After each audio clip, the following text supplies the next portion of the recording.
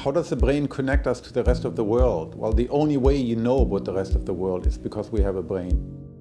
The only way that I can see other people, that I can feel their touch when they shake my hand, that I can hear them is because I have a visual brain, I have a somatosensory brain, I have an auditory brain.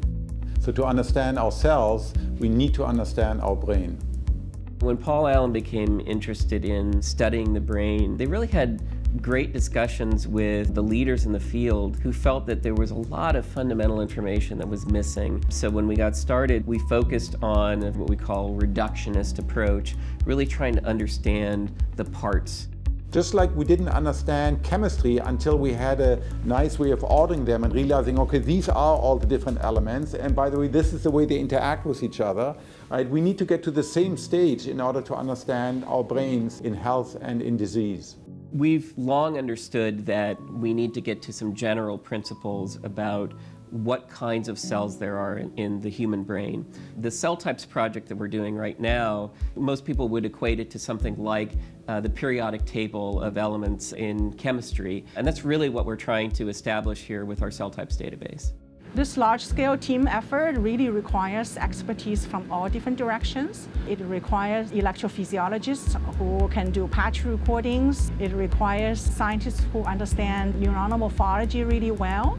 It requires computational scientists. I think it's necessary to have all those different types of people working here. You have all those different physicists, cell biologists. They all have their niche that they contribute to this massive project. Being here, I can just look over at my colleague that's literally 5 feet from me and say, hey, you got a good recording there. What area of the cortex did you find that cell? To make a cell types product is an integration of almost every part of the institute. When you get the best that each of those individual disciplines has to offer, and you can bring them together and have them work on common goals, you always get the highest quality product. How many different cell types are in the brain? That's one of the biggest questions that we have. In order to figure out how many of them there are, we have to understand what makes one component different from another. Each cell has a function. We can learn something about what that function is based on the cell characteristics. So if it has long spindly projections, it may reach out, talk to other cells.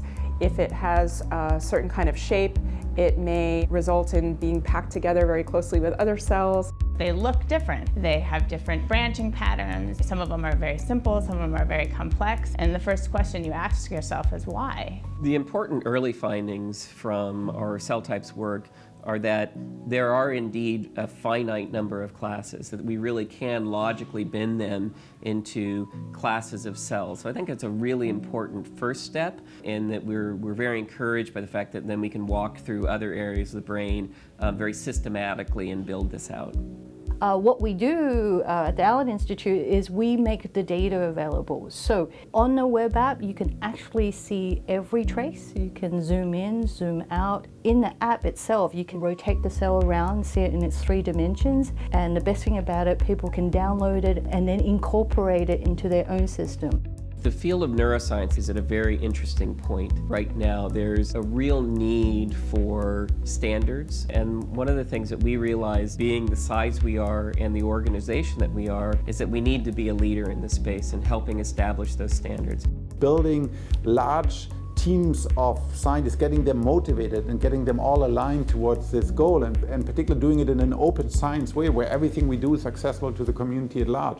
That's a fantastic thing. It's just seeing from that initial Word document into something that spins around and interactive on a website. It's a wonderful feeling when you can get from here to the day that we release this out to the public.